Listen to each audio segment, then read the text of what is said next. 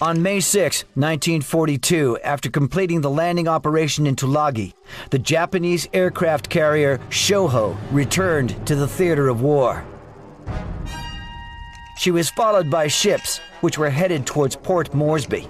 U.S. carriers Lexington and Yorktown, located further south, were searching desperately for the enemy fleet. On the morning of May 7, one of the U.S. pilots detected Japanese ships off the coast of Mishima. Lexington and Yorktown carriers immediately launched an airstrike.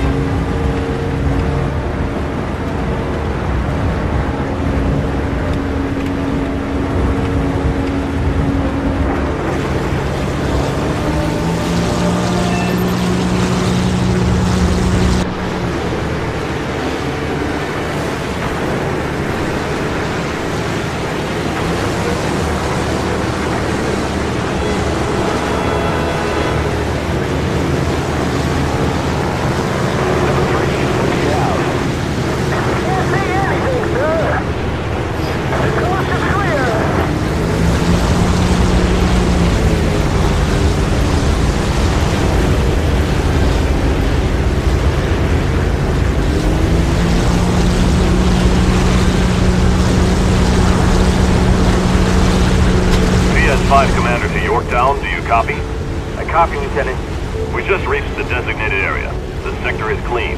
I repeat, enemy fleet not found at designated coordinates. Roger that. Receiving coordinates from the Australian unit. Head to the point, 10 degrees, 34 minutes south, 152 degrees, 26 minutes east.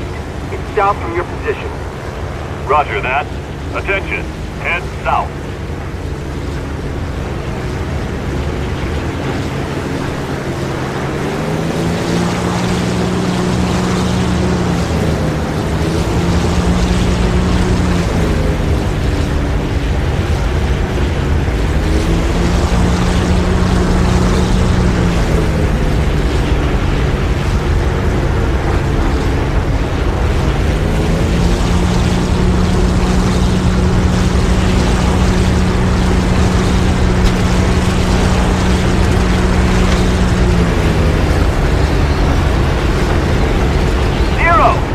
Where did they come from? We'll cover you!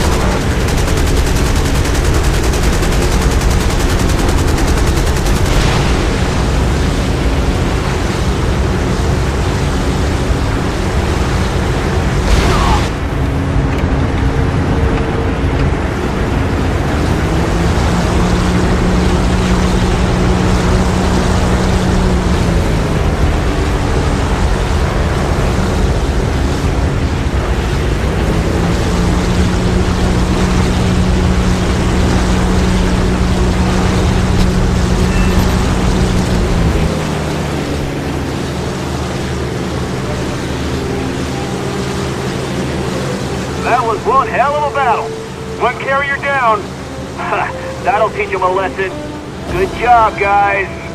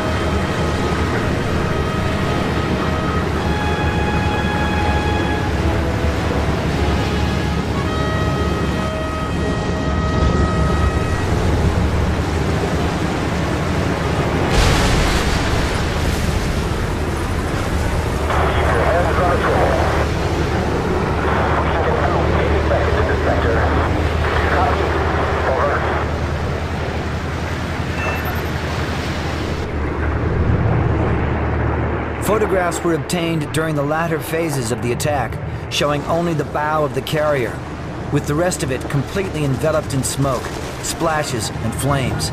It's difficult to conceive any other result than complete destruction of this carrier, and the personnel loss must have been close to 100%. From the bow silhouette in the photographs, plus the cutaway flight deck, the pilot's descriptions, and radio intelligence, it is believed that this carrier was the Ryukaku. Captain Frederick Carl Sherman, USS Lexington.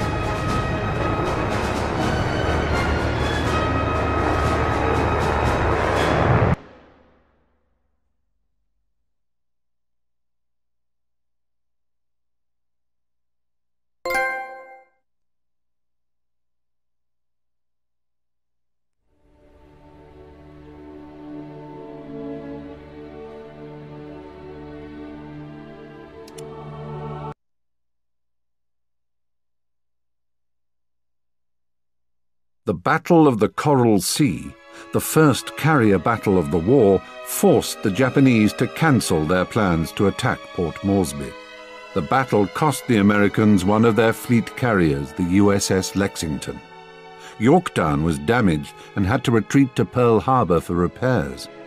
While it was impossible to identify a winner of the Battle of the Coral Sea, this was the first time the Japanese failed to meet their strategic goals. It was a taste of things to come. Subsequent Japanese plans targeted American bases in the Aleutian Islands and the Midway Atoll, a tiny island lost in the middle of the Pacific Ocean. The military base on Midway had been built up after the hostilities in Asia began and included 3 runways and dozens of aircraft. A huge Japanese fleet, comprising more than 70 ships with 4 aircraft carriers, Hiryu, Kaga, Soryu and Akagi, was sent towards Midway. The Japanese strike force was split up into several smaller fleets, which greatly jeopardized their ability to work effectively together. Meanwhile, the American codebreakers continued to read Japanese messages. It did not take long for them to learn that Midway was the next Japanese target. The US Navy knew it needed every available carrier to counter the Japanese attack. The USS Yorktown heavily damaged during the Battle of the Coral Sea and believed to be sunk by the Japanese, was repaired in a record 72-hour round-the-clock effort. It was previously believed that months of repairs were needed. A large combined fleet comprising aircraft carriers Enterprise, Hornet and Yorktown quickly set off for Midway.